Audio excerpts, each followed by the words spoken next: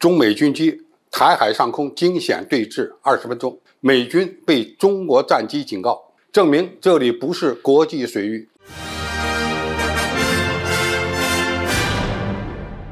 观众朋友、网友朋友，大家好，我是付先少。近日，关于台海是不是国际水域的问题，引发了美国人的焦虑。这原本只是中国对美国用国内法替代国际法，危害台海和平稳定的反击，却被美国人解读为中国把台海定义为内水，反而指责中国要违反国际海洋法。实际上，中国反对的只是国际水域这个美军定义的名词，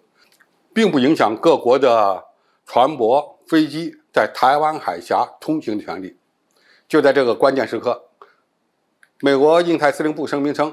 一架美军的 P-8A 反潜巡逻机6月24日飞越台湾海峡，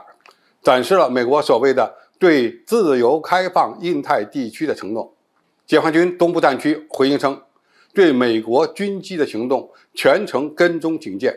并谴责美方的行为严重地危害了台海地区的和平与稳定。解放军当天广播驱离美国军机，出动战斗机全程伺候美国的军机，双方在台海上空对峙了20分钟。据台湾林传媒、三立 Level 新闻等披露，美国的 P-8A 反潜巡逻机由南向北飞行，并开启了航空识别器，在台海上空以航迹画出了所谓的海峡中线。解放军军机先后以中文和英文广播驱离：我是中国空军，你已经接近我领空，立即离开，否则予以拦截。美国军机要求解放军军机保持安全距离，并强调自己是依照国际法飞行。双方的军机在台海上空惊险对峙长达20分钟。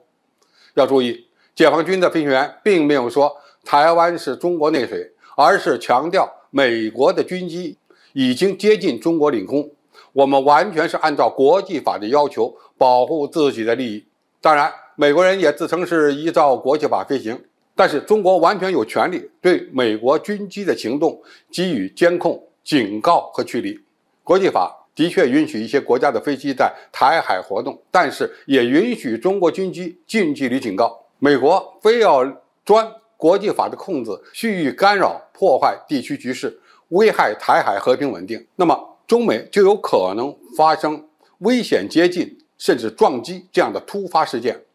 这才是美国人不得不面对的危机。中国外交部发言人汪文斌日前以联合国海洋法公约和中国国内法为依据，驳斥了美国的观点，称国际海洋法根本没有国际水域一说。自此，美国一直宣传的中国要将台湾海峡内水化，也就是中国要求凡是进入台海的外国船只、飞机都要进行报备。美国军机和战舰越过台海的频率约为每年10次左右，最近的一次是罗亚尔港号巡洋舰在5月穿越了台海。从此次解放军的反应就能看出来，中国从来就没有把台海定义为内海一说，我们才是完全遵守国际法的国家。相反，美国人嘴上说是在按照国际法的规定在任何地方飞行，但是偏偏要进入台海挑衅，给台独分子打气。只要美国的军舰、飞机没有进入中国的领海领空，我们不会直接对美军的目标实施军事打击。当然，美国的军机也不敢在海地区上空对中国军机动粗，但是谁都不愿意做出被对方认为是非常示弱的行为，而这种默契并不是一直安全的，因为一旦擦枪走火，很可能无法管控。之前我们说过，美军很可能不会理会中国对台海是不是国际水域的定义，他们以后还会不断的来挑衅。